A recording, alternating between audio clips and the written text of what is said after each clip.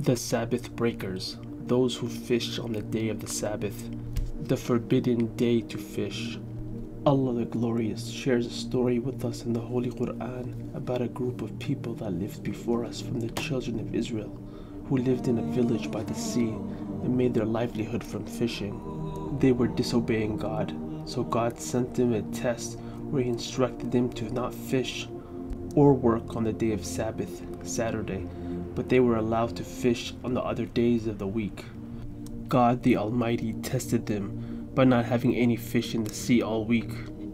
And on the day of the Sabbath, a lot of fish would be out. There would be so many fish that they would see them jump out of the water. One of them thought of a trick. He thought he would not fish or set his net on the day of Sabbath as instructed, but he would set his net the night before on Friday and come back the day after the Sabbath to collect all the fish in the net. When he returned the day after the Sabbath, he found a lot of fish in the net and took them home. He thought he was being clever and tricking Allah, but he was only tricking himself. The people in the town smelled the fish cooking from his home and asked him where he got all those fish from, so he told them his trick and deception. Some of the people in the village copied what he did, and some did not. At the moment, those who did not fish broke into two different groups. One of the groups was the best of them, those who did not fish, and would speak up against those that did fish. It would warn them to fear Allah and stop what they were doing. The second group amongst them, those who did not fish and did not speak up and forbid those who did fish, and they allowed the disobedience to continue.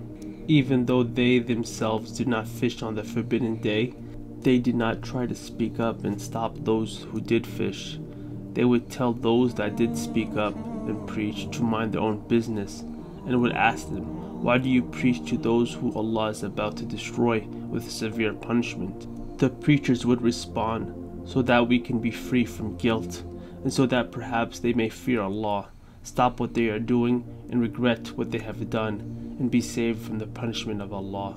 Allah has commanded us to enjoin what is good and forbid what is evil."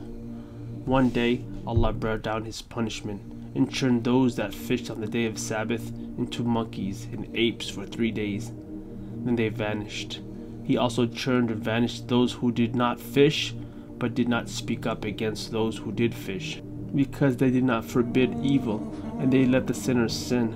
The only group that was saved were those who did not fish and spoke up, forbidding those who did fish. The ones that were saved saw them as monkeys and asked them, "Did we not forbid you from doing this?"